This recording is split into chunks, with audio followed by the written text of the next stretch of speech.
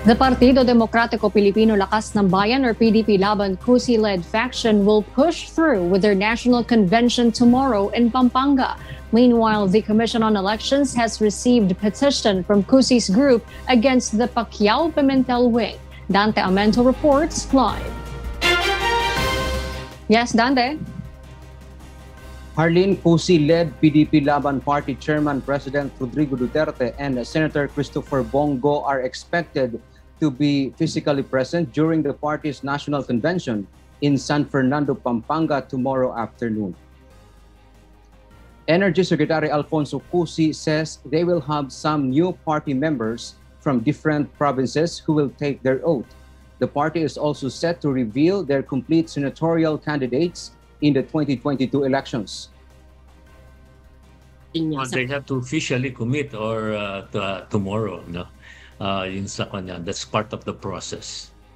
That's the part of the exercise. So I don't like to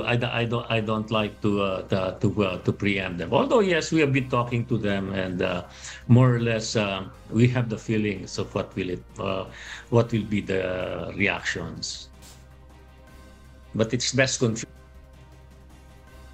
Cusi's group assures the activity will not be a super spreader event. So I'd like to assure you, Amor, that the event tomorrow will not be a super spreader event. No, we are actually doubling all of the doble na nga yung protocols natin, and it is not just enforced by the IATF, even the Presidential Security Group, no, who is securing the president, is making sure that all regulations are fully complied with.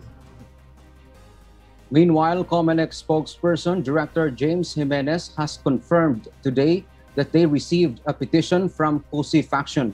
The matter will be referred to the COMELEC Anbank, but no information yet how long it will take for the COMELEC to decide. PDP-Laban Cusi faction Secretary General Attorney Melvin Matibag disclosed that the case they filed is allegedly against a usurping party authority and pretending to be representatives of their party. But Matibag did not discuss the specific issues they raised. Based on information received by the UNTV News, Cusi's faction urged COMELEC to declare Pacquiao-Pimentel wing as illegitimate. Meanwhile, in a statement from Pacquiao-Pimentel camp through Executive Director Ron Monsayak, they refused to comment on the issue without a copy of the petition. But Monsayak stresses Senator Coco Pimentel's leadership is allegedly recognized by their grassroots members and senior leaders, and that Senator Manny Pacquiao continues to enjoy the confidence of the PDP-Laban supporters. And that's the latest live. Back to you, Harleen. Thank you, Dante Amento reporting live.